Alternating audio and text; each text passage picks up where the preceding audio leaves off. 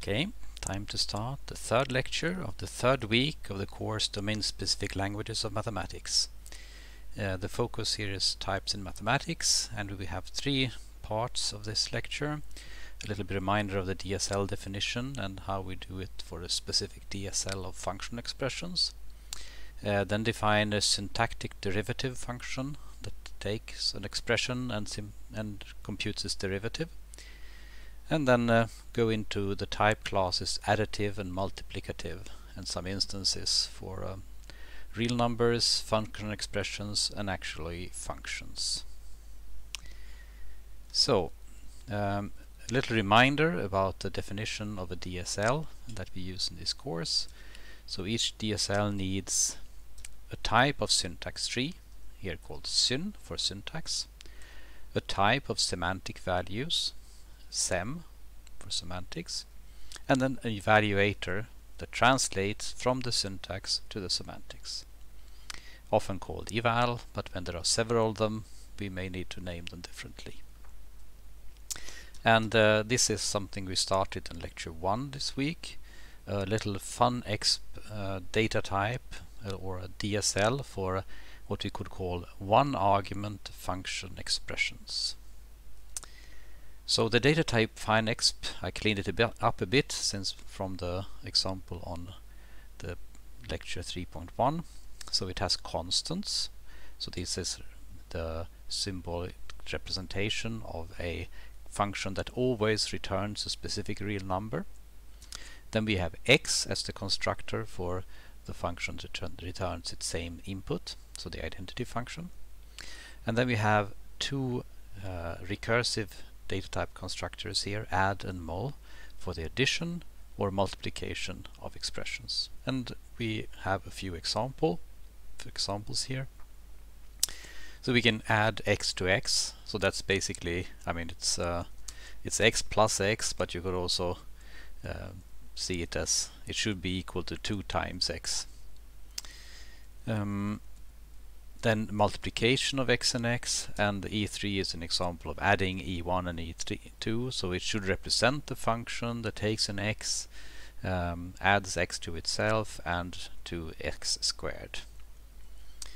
And then finally E4, just to have a little larger syntax tree, it's the multiplication of E3 by itself. And just to see that we got these, I'm moving now over to the other pane, and let's see what E1, E2, E3 and E4 are. So E4 is a little larger expression. Now we also need a semantic type. So funsem here is the type of functions from real numbers to real numbers, where we have defined that the type real is actually implemented here as double. So double precision floating point numbers, because we can't really implement exact real numbers here in a convenient way. And then this has the typical shape of an eval function. It takes a FunExp, so the DSL syntax expression, and it produces a semantic value. And here I've been doing it without expanding the type funsem, but we can see here the type is really a function from real to real, so the right hand side here in all cases will be a function. So eval of a constant c, syntactic constant expression c, is the function const c. And remember, if we ask about the type for const here, it's a to b to a, which means that const 3.0, for example, is a function that will always return 3.0. So const 3.0 applied to 7 is 3.0. Then we have the x, which is then evaluated as the identity function. So if we do eval x3, we get 3, and so on. And addition and multiplication are in turn have helper functions, addFun and mulFun, and uses this standard pattern of wishful thinking that I've mentioned many times, that we recursively call eval on the two sub-expressions. We get, in this case, two functions, two semantic values, and then addFun will take these two semantic values and produce the semantic result. And here in this live coding file, I've actually imported the Prelude qualified, which means that lots of functions need qualifications. So Prelude.plus is the way of getting hold of the underlying addition for the real number type. So add fun will take two functions and return a lambda expression which computes f applied to x added to g applied to x. So we can see here that add fun of id and id, well, that is a function, and we can apply it to 5. And then we get 10 because the first identity function returns 5, the other one returns 5, and their sum is 10. We can also similarly use mul fun id 5 to see that 5 times 5 is 25, and if it's applied to 3 it's 9, and so on. Okay, so these functions together means that now we can evaluate the test expressions like e1. That's a function, apply it to 2, so that is 2 times 2, and then we can apply it to 3, that's 2 times 3. Eval of e2 was the squaring function, yeah, we can see that it seems to work. e3 was the sum of the above, so 6 plus 9 is 15, and e4 was the square of 15, which is 225. So we now have this evaluator, and it translates from syntactic expressions representing functions of one argument, which we call x, and returning actual functions in Haskell. Okay, over to the next part, where we want to define a syntactic derivative. So this eval and FunExp data type that was already from the last time, and we also made parts of deriv that time, but this is a reminder. I will split here so I can see the data type declaration while still starting to define the derivative. So first, the specification. What is the derivative function supposed to be doing? So this is the intention. So if we compute the derivative of e, which is a syntactic expression, and then evaluate it to a function, we should get the same function as if we first evaluated it and then applied the true mathematical derivative operation, capital D, where D is not implementable in Haskell. Difficult spelling today. So as D is not implementable in Haskell, then we specify that we want another operation, deriv, which will do the corresponding thing on the syntax. Okay, so the type here is from FunExp to FunExp. So it would take and return syntax. And it should have the same cases as the eval function. So I will copy the shape and then remove the right-hand sides. So I will replace all uses of eval with deriv, and then I will have to see what I can produce for the right hand sides here. So it's not going to be add fun, it's going to be deriv. So add d, let's call it, and mul d. I don't know where my cursor went. Okay, add d and mul d. Oh, I'm pressing Control D, I think, instead of Shift D. Okay, so this we will also need two helper functions here, but we already talked about those last time, so let's directly say this: a constant function's derivative is constant 0, and the identity function's derivative is constant 1. Okay, let's check first if we got it reasonably correct. Okay, so we have a few syntactic problems here. So mainly we have forgotten to define add d and mul d, which both have the same type. They take a FunExp, well, they take two FunExp, and they return a FunExp. So now if we try to do this, we can start by defining add d. So it takes a syntax tree which is the derivative of e1. Let's call it e1 prime, and then e2 prime, and then it becomes equal to, well, add e1 prime e2 prime. So if we have already computed the derivatives of e1 and e2, it's easy to just add them up. Okay, now it complains we haven't defined mul, which is fair because we haven't. So mul, let's first just say error to do and simplify this case a little bit. So actually add just uses the same arguments on the left and right hand side, so we can just say that add d is actually add. Okay, now if we try to implement mul d in the same way, so here we got e1 prime and e2 prime, and we try to write the right hand side, then we will get into trouble. So the thing is that what we usually need to write when computing a derivative, let's put it outside of the comment here.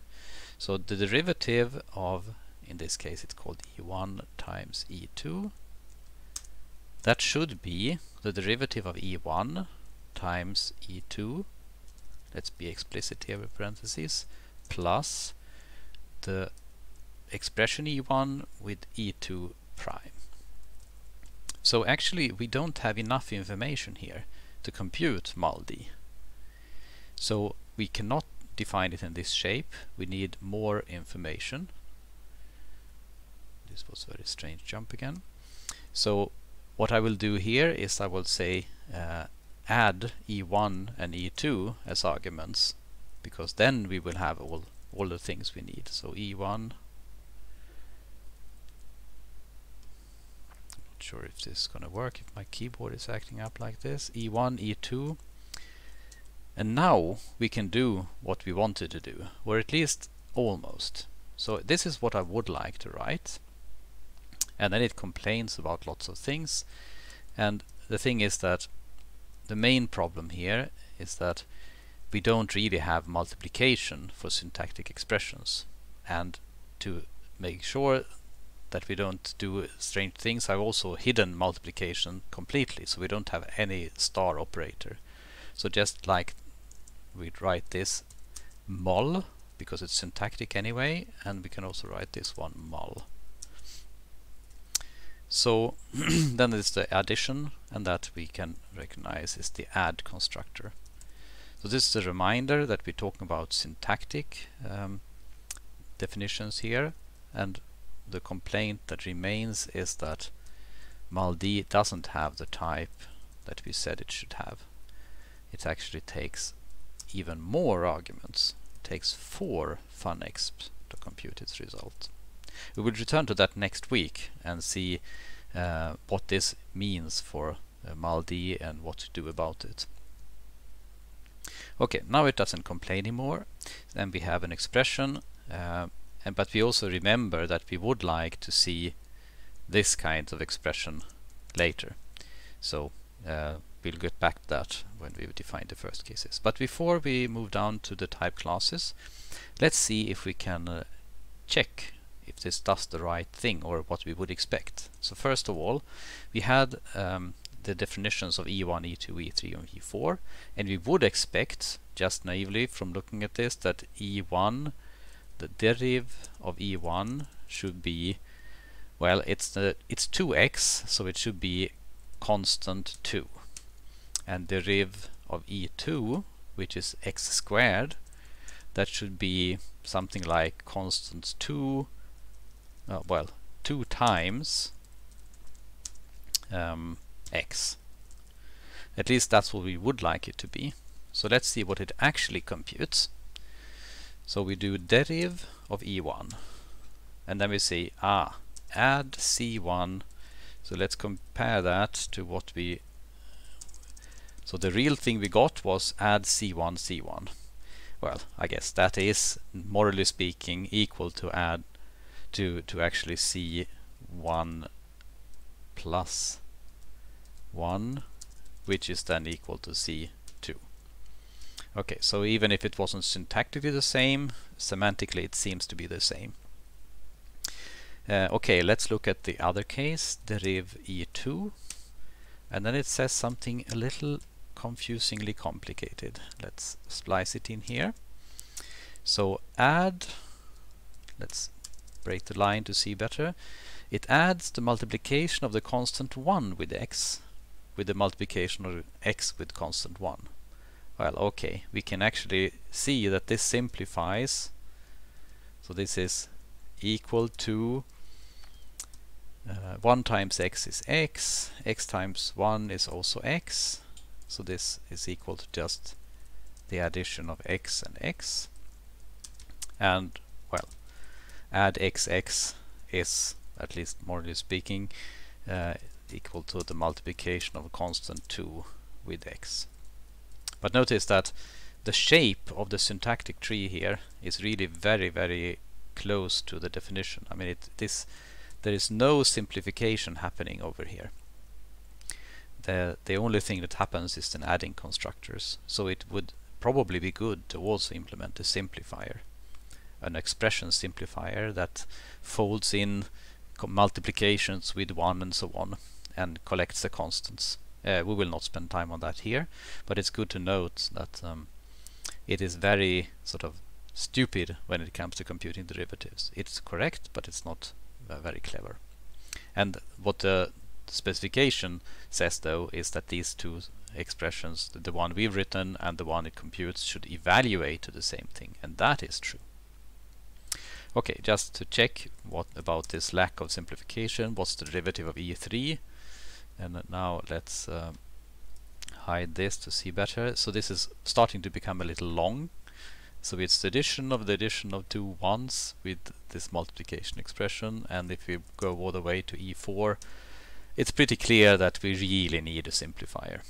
That's one of the exercises in the book, so I encourage you to try it out, and there is also in the GitHub repository for the course there is a suggested solution if you want to look at it. Okay, now let's move on, and we were saying that we would like to write expressions like this with addition, multiplication, and so on.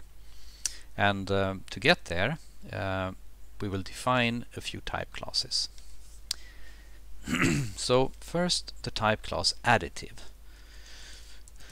So this was mentioned perhaps earlier, but let's define a type class additive for a type A is something where we have an operation called plus from A to A to A and a 0 of type A. So just with that definition, then we can say 0 plus 0. Okay, and then it says no instance. So what has happened here is that now we have an empty set of instances of the class additive. And of course that's not very useful. So let's set out to make it at least a singleton set of instances. And the syntax here is instance additive, and I will add the simplest one first, so real numbers, where, and then this addition should be the addition in the prelude,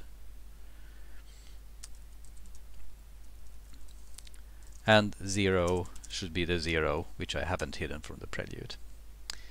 So let's see. Now if I load it again, we could write 0 plus 0 and it would evaluate to 0. It wouldn't complain. So actually at this point, so before the instance declaration we have no instances, and now we have a single, now we have one instance colon real. Okay, but let's move on to other instances later, but first add also multiplication, because we had in the type before both addition and multiplication. And I will go back to the live file here.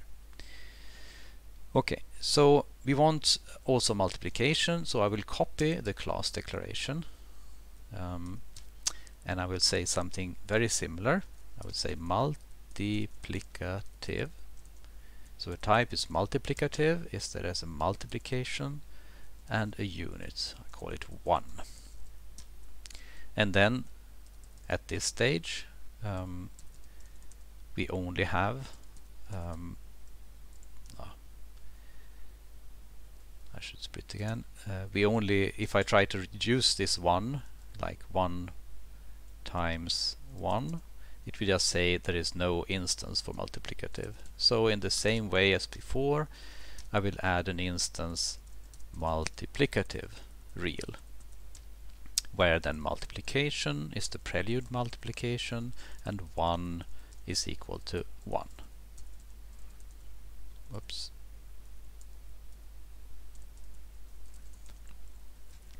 Okay, now we can write an expressions like 1 times 1 or 1 plus 1. Nice. And let's actually add that as an example. So 2 is 1 plus 1. And then the question is, why is it complaining? Well, it's not quite sure what I mean, and there is a restriction in Haskell called the monomorphism restriction, which says that if it's not quite clear, then it wants you to say the type you intended. So the type here could be real, because that's currently the only instance that's available.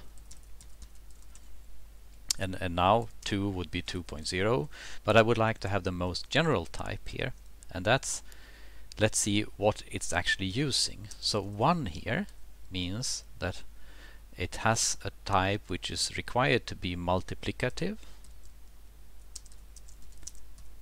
but it also, because of the addition, needs to be additive. And this is a syntax saying that there are 2 constraints on the type, which is only A, but it needs to be both additive and multiplicative. If I do this and evaluate it, it will still be 2, but they have the possibility of instantiating it for other types. And what other type? Well, it would be natural, as we talked about FunExp before, to look back and see what the FunExp data type is giving us. So we have a constructor for addition and a constructor for multiplication in this data type, so it should be possible to make instances for addition and multiplication. So let's say instance additive FunExp, where addition equals add and 0 equals const 0. And also we could make an instance for multiplicative FunExp, where multiplication equals mul and 1 equals C1. So now we've made 2 instances here of the very similar shape, and now the set of instances of the class additive, it has 2 elements. So now both additive and multiplicative, I thought I would have 2 instances, real and FunExp. So there is some use for an expression like 2, because it could mean different things. So let's see, if I just say 2, it will default to double, but if I say 2 is actually a FunExp, then using these instances it will realize that it's an addition of 1 and 1. So that's a nice example, and with this instance in place we can go back and simplify the expression for the derivative. So if we move up a bit, so remember we had this candidate expression, so we know that this one works, so let's comment that one out, and let's see what now happens if we use this other alternative. And now that one type checks, and just to make sure, we can see if the computations of the derivative. Well, actually, first let's directly use mul_d. Well, okay, mul_d is a little boring, so let's use the deriv then instead of e1, and deriv, which doesn't use mul, so that's boring, deriv of e2. That was the multiplication, remember. So this one still does exactly the same thing as before, but now I can use this notation with multiplication infix and addition infix, even if I'm using FunExp. Okay, so I've now provided a completion of the definition of the derivatives with also the multiplication case, and I provided type classes with 2 instances. And you sometimes say one too many when you count, and I would now want to get to the many part.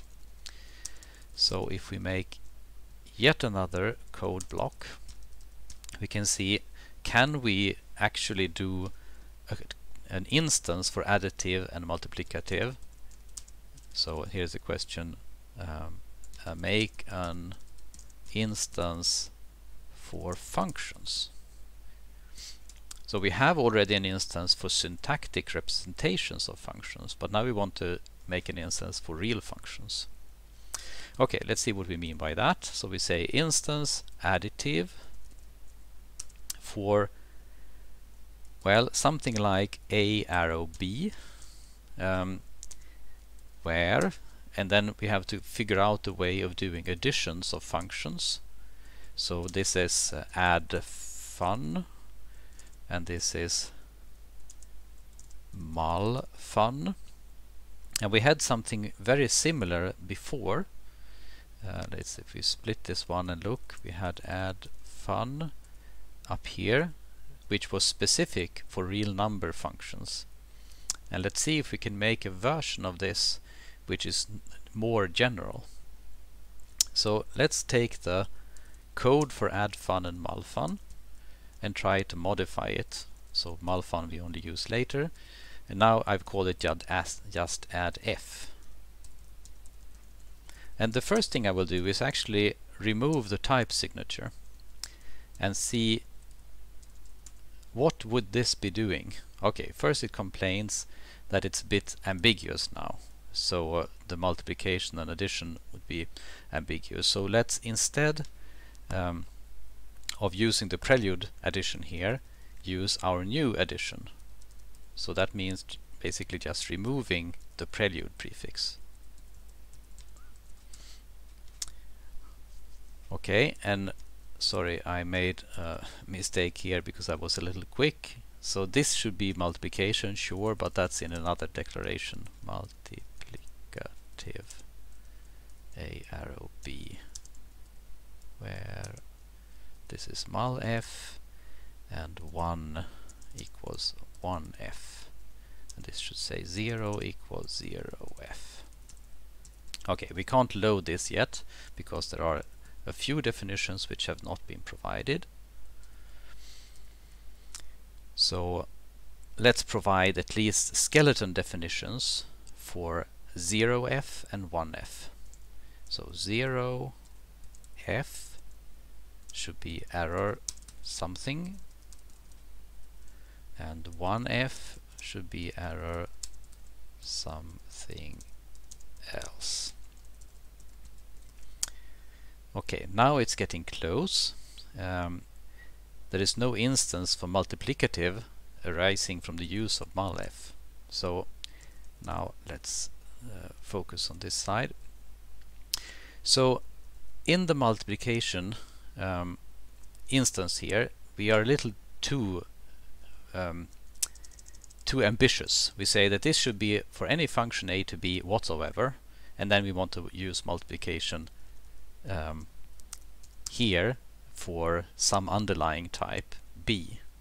So this is only true if we already know in one case that this is additive b, and the other case that it's multiplicative b. It looks like I still fit this just before the end of the screen. Nice. So now I'm trying to give it a little more to work with, and now it actually type checks. So what it says here is that if the type B is something that Haskell knows how to do addition for, then it will also learn how to do additions for functions returning B. And we have already provided the definition of addf and mulf, but we haven't said what types they should have. So let's see what Haskell tells us. So what is the type of addf? Okay, let's insert this. And I will actually rename the types just to match what I set up there. So we actually used B instead of A, and we used A instead of T, just to recognize it better. Addf. Okay, so we had now saying if B is additive, then we can take two functions in and return one function. And this is the function. So we have the same code as we had before. Add fun. Well, almost the same code. This used the prelude plus, and we used our local plus, but very similar code. And we made it more general. Then, not surprising, we can use the same kind of type signature here. So let's add that. So instead of additive as the requirement, it's multiplicative, because it uses multiplication on the B type. Okay, so now I have these two defined. I should also do something very similar for 0 and 1. So the 0 function's type is, if I can do additive on the type B, then I will produce a function from A to B for any A. And actually 1f is very similar. So 1f says that if B is multiplicative, then I can produce a function from A arrow B. So what should this function be? Well, whatever its input, it should return 0. So this is actually const 0. And here, whatever its input, it should return 1. So this is const 1. And notice that I write here 0, not 0, because 0 would be the real number, while this is the type class member in the underlying requirement of additive B. Okay, so now I have made definitions. Now let's see how they work. So how do we get hold of some functions to add? Well, so we had the examples up here, but they were syntax.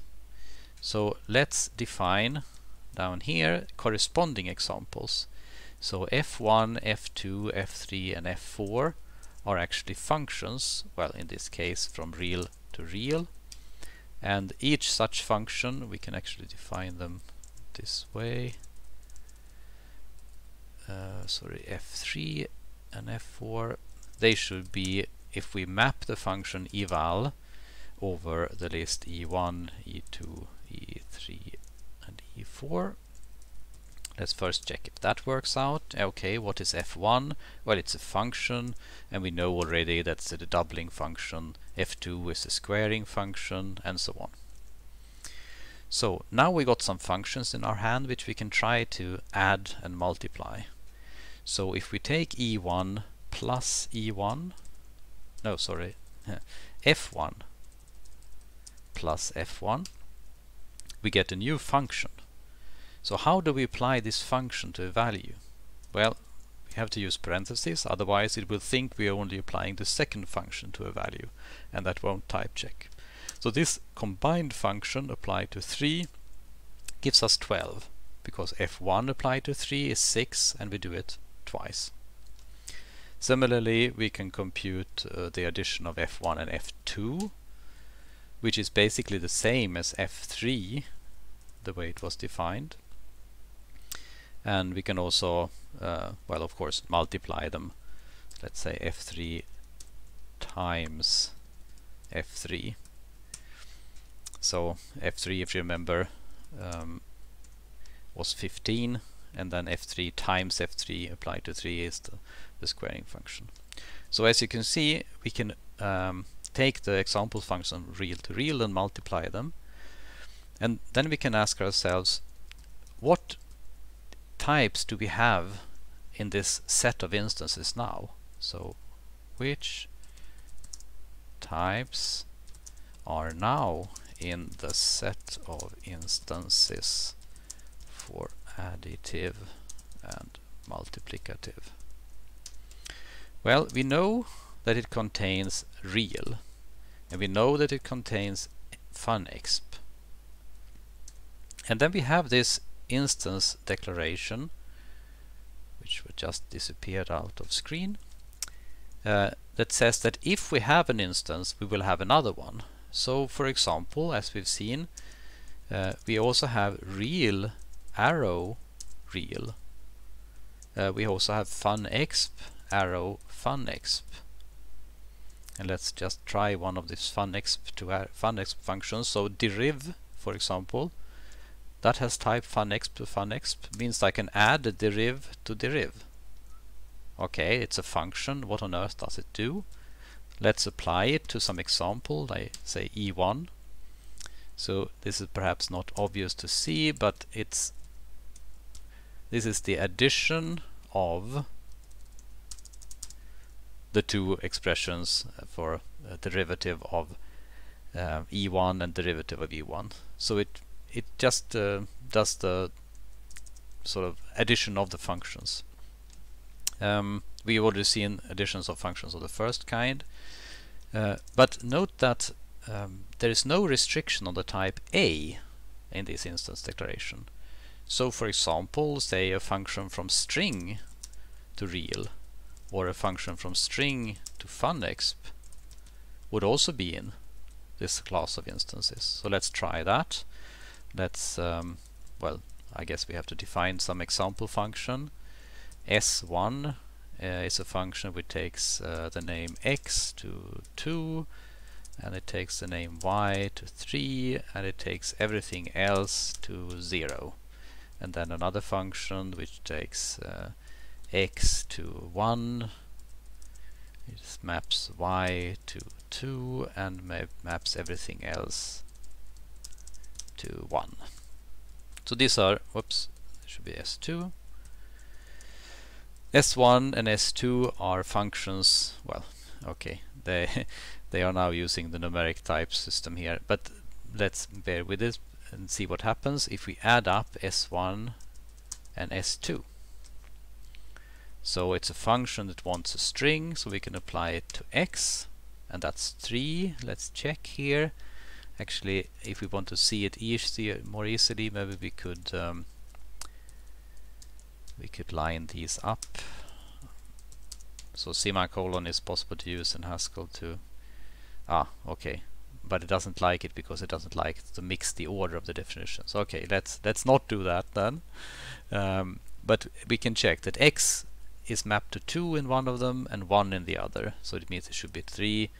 And here y is mapped to 3 and 2, so if we apply the sum of these to y, we will get 5. And then anything else, like my name, it will map to 1, because the first function maps it to 0 and the other to 1. Okay, so that was an example that this function is in there. But interestingly, the instance declaration is recursive. So it says if something is additive, function from A to B is also additive. And this includes the things we already have. So for example, a function from real to real to real, or a function from string to real to FunExp, they would all be possible to add. So maybe it's not very well. Let's see. So let's try to add up the lambda expression x, y, z goes to x times, no, x, y, I only had 2 arguments there, to x times y, with the lambda expression x, y goes to 1 minus x minus y. Okay, I don't have minus in scope, so let's do plus instead. I only defined plus and addition here. Okay, so that's a function. Let's call it age. And let's see what the function age is doing for 0. 0. Okay, so if I multiply 0 by 0, it takes 1 plus 0 plus 0, so that's 1, and so on. So as you can see, we can add and subtract functions of different types. What is worth noting that addition and multiplication always has homogeneous types. So we don't have any addition of type, say, int to real to double to real to something. So these two types have to match up. All the three starting types have to match up. So for example, if we try to say we want to add up the lambda expression x to, well, we have to make sure that they have different types. So for example, we have the type f1 plus e1. That won't work. Or f1 plus, so f1, remember the type of f1 here, it's real to real, and then we have the type of s1. So if we want to add s1 and s1, it will say, well, it can't match characters with doubles, so they have to have the corresponding types. They can't have different types, and they can't have different numbers of arguments. But otherwise, we have quite a rich set here. So I mean, this is just ... There is an infinite collection of types for which we can do addition and multiplication at this stage. Okay, to sum up, what we said from the beginning was that we should look at a reminder of a DSL definition. We had here the domain-specific language of expressions of one syntactic expression of functions of one argument. We defined the derivative function that operated purely syntactically on these expressions, and we defined instances of additive. We defined the classes additive and multiplicative, and we defined instances for double, or we called it real, FunExp, and arbitrary functions from A to B. And this was all for today. Thanks.